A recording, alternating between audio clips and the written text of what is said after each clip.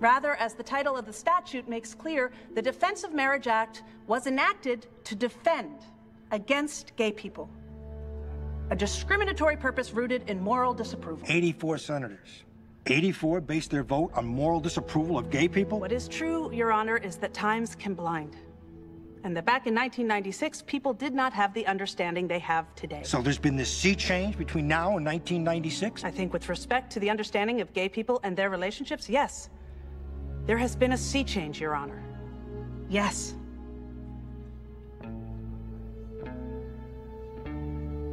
Bobby Jean Baker served God and community well and faithfully, and was a pioneer in this inclusive movement.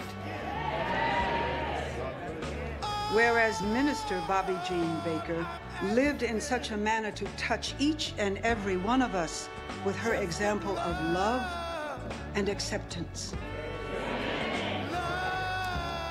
We love you, Bobby Jean. I've been thinking about you. You will be missed. But time just slip away.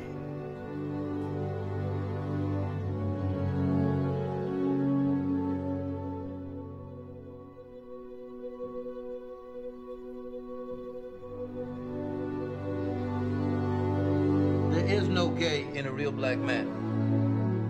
No real black man is a homosexual.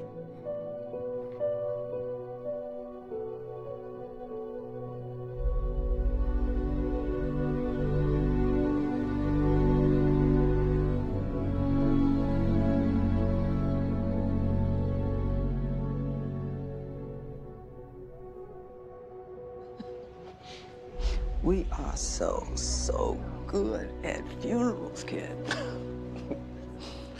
But marriage, huh?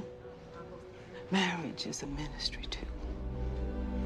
I'm going to Washington when a decision comes. I want you with us.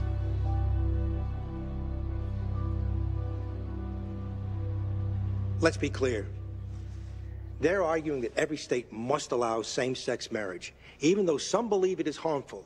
And there's no scientific answer yet to that question. There is substance to the point that sociological information is new. We have 5 years of information on gay marriage to weigh against 2,000 years of history. But there's an immediate legal injury here. At least what could be considered a legal injury, and that's the voice of these children.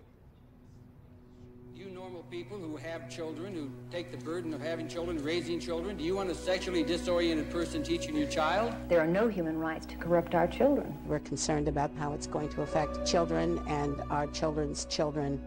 There are some 40,000 children in California that live with same-sex parents, and they want their parents to have full recognition and full status. The voice of these children is important in this case too, don't you think? Your Honor, this democratic debate, which is roiling across this country, it is a political question, not legal.